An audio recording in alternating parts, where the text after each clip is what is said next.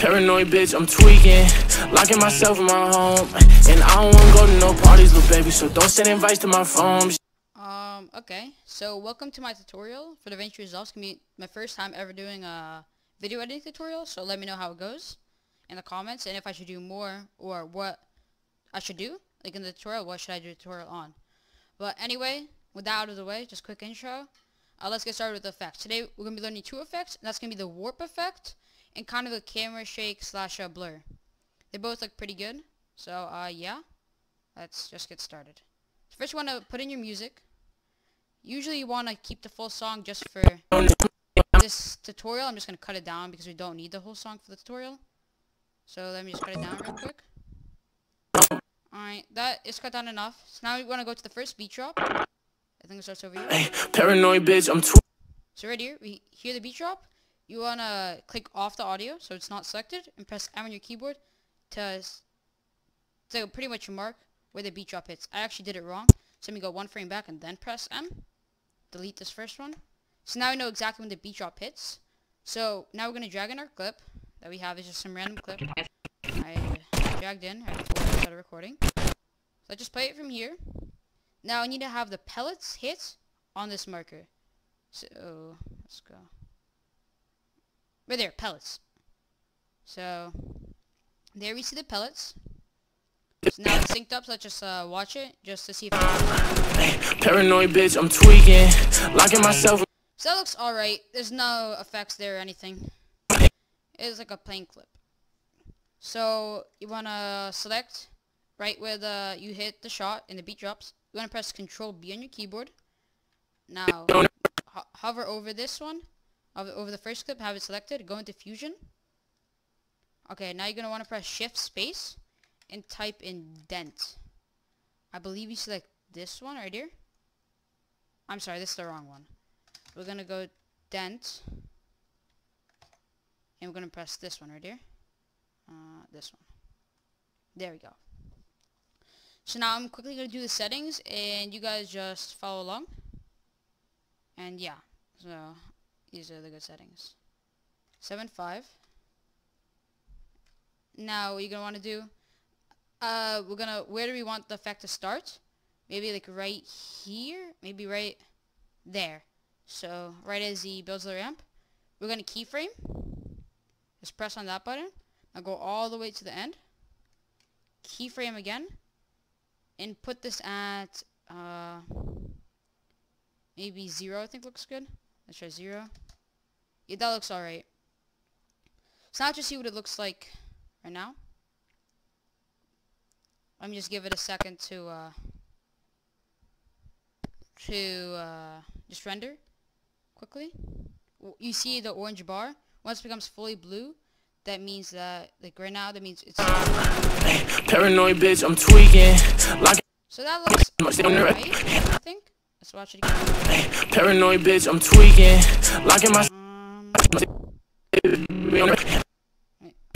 paranoid bitch, I'm tweaking. I think that looks alright. It'll be fine. You can always mess around with the settings if you want.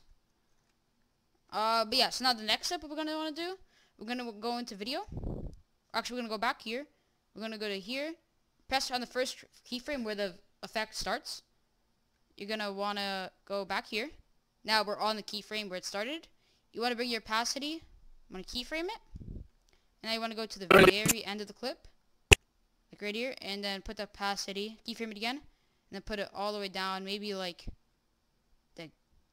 all, I don't want to do all the way back, maybe like right here, 16%, let's try this, see how it looks. Paranoid bitch, I'm tweaking. Maybe a little bit darker, I think. I just bring it all like this. It's very so let's play from the start. Paranoid bitch, I'm tweaking. Oh, let me just play it again quickly. You go to workspace, view mode, and cinema viewer just to see it in full screen. Paranoid bitch, I'm tweaking. Locking myself. So that looks alright, I think. So you can always mess around with your settings. Paranoid bitch, I'm tweaking. Locking myself. You can always mess around with your settings. Now for this effect, not this effect, but the second clip, just to make it look nicer after, you want to select both, right click, like this. Just select both, right click, press the link clips, then select this one again, and you want to press Control R. What this does is allows you to change the, like, how fast it is, the speed pretty much. So I want to go right after he gets the kill, right here. This looks alright. You want to press here, press add speed points. Now you want to press here, change speed, 50%. All it does is make it look kind of like a cool slow-mo. Paranoid bitch, I'm tweaking, locking myself. So that looks decent. I think it looks pretty good actually. Paranoid bitch, I'm tweaking, locking myself in my home. So that's good. So now we can maybe add a glow. I think a glow would look nice. So we're gonna go here, go into fusion. Or actually, let me start here. You see where right where it ends being a slow-mo? I'm gonna start right there, just so I know it's synced up. So now going here, we're gonna press Shift Space. Oh, why is it not working? Shift Space, and we're gonna. Okay, so I'm actually gonna use a Sapphire plugin. I'll have them linked in the description. It's just to make it look a little bit nicer. I'll link in the description so you can download yourself. We can also use this with a regular glow. Oh, there we go. So it's in place now. So you want to keyframe it here. And we're going to go to the very start of the clip. And this is the very start. We're going to keyframe it. Now we're going to go here. Go one to the right. Oops, I'm sorry. We didn't even go to the right. One to the right. Keyframe. And bring this all the way down to 0. So what looks kind of like this is like after the clip. It looks like that. Just glow. So here, again, you can always mess around the settings. I'm actually going to change the color to make it look a little bit nicer. This isn't in regular glow. This is only the Sapphire plugin. But it's pretty much just the same with regular glow. And I'll also link Sapphire plugin down the link in the description. So, what does this look? I think that's a little bit too dark. Just maybe make it like this. I think that looks pretty clean, so. Let's play it. Bam.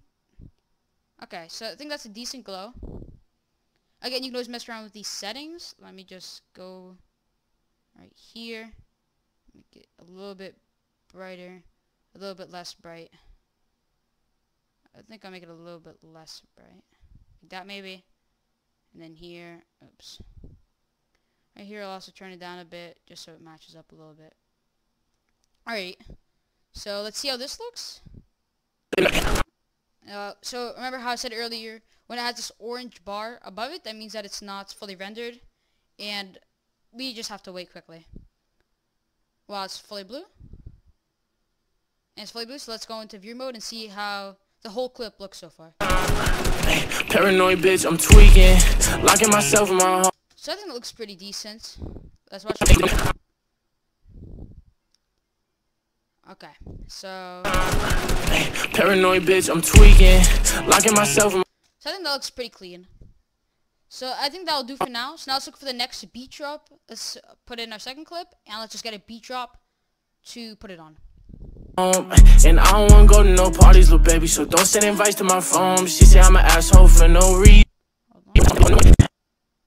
And I don't wanna go to no parties, little baby. I want to go to no parties, baby. We can put this as a beat drop. So let's just make sure we're right on the beat drop. There it is. We're going to press M on our keyboard to mark it.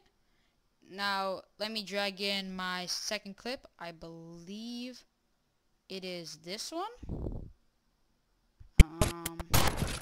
So let me just cut it down all the way. Okay. So, let's see where the shot actually hits. Right there.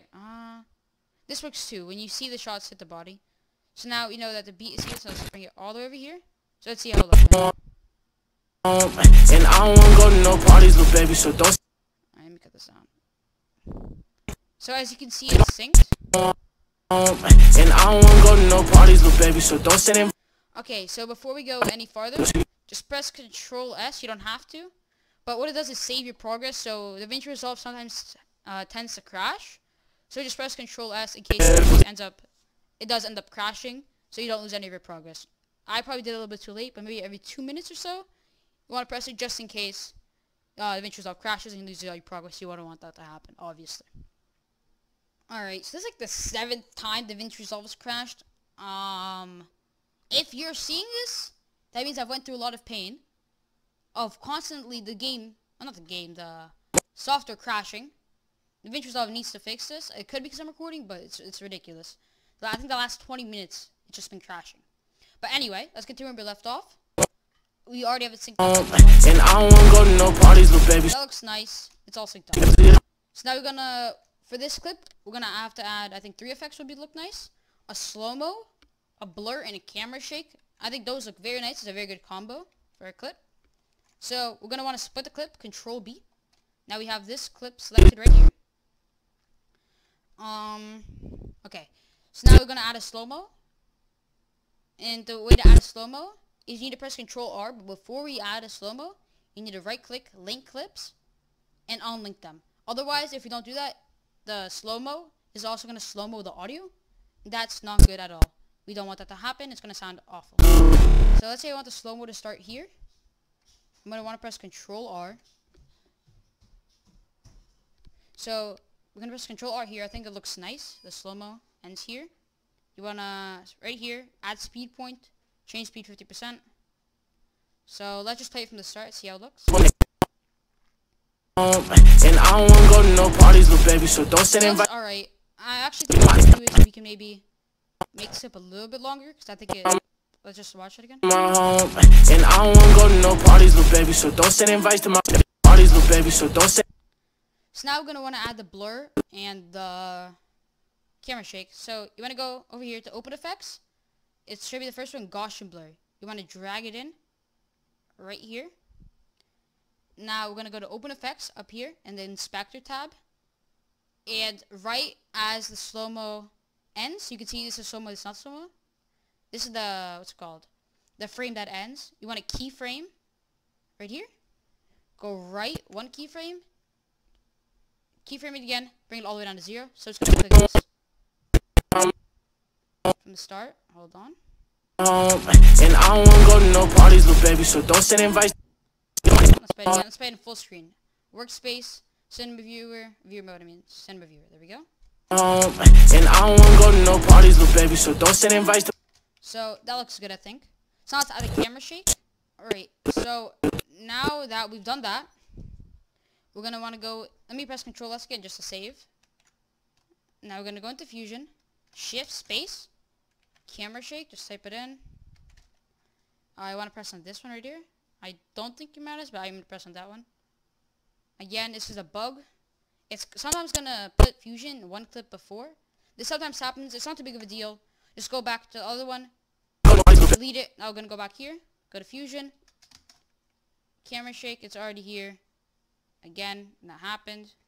It's going to frustrate me. Okay, never mind. It didn't happen. So we're going to go into Fusion here. Make sure it's synced up. Right there. Yep, it's synced up with the blur. I'm going to go into Fusion. Shift space. Type it in again. Camera shake. Right there. Add. There it is. So now you're going to want to do. This is where the blur ends. This is also where you want your camera shake to end. And you want a keyframe right here. Now go 1 to the right. Keyframe again. 0. So now let's just play with just the default settings. Okay, that's way too violent in my opinion. So I'm gonna go get the good settings. And I'll be back. Just copy my settings. And you should be fine. Okay, so I think that looks nice. Just copy these settings. You don't need to use these exact settings. I kind of just guessed. Not guessed, but just made it however I look nice. Make it however you think looks nice. So we're gonna go back into the editing tab. For me, I already checked that it looks good. And it's already rendered.